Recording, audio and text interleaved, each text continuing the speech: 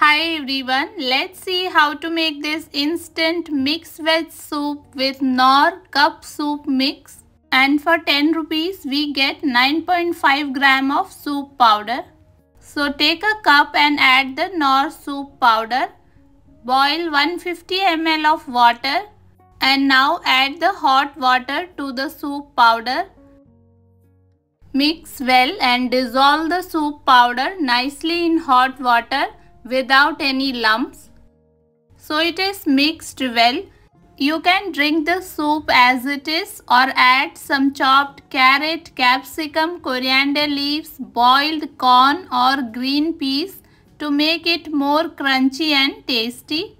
Finally, here it is. Our instant Knorr mixed veg soup is ready to drink. So Knorr mixed veg cup soup, you can see it has got very thick consistency. So make the soup and drink it hot. Overall the soup has a mild taste. It is milky, creamy, little bit sweet and slightly spicy due to added black pepper. Good to try if you like such mild flavor creamy soups. And if the video is useful, please like and subscribe. Thank you.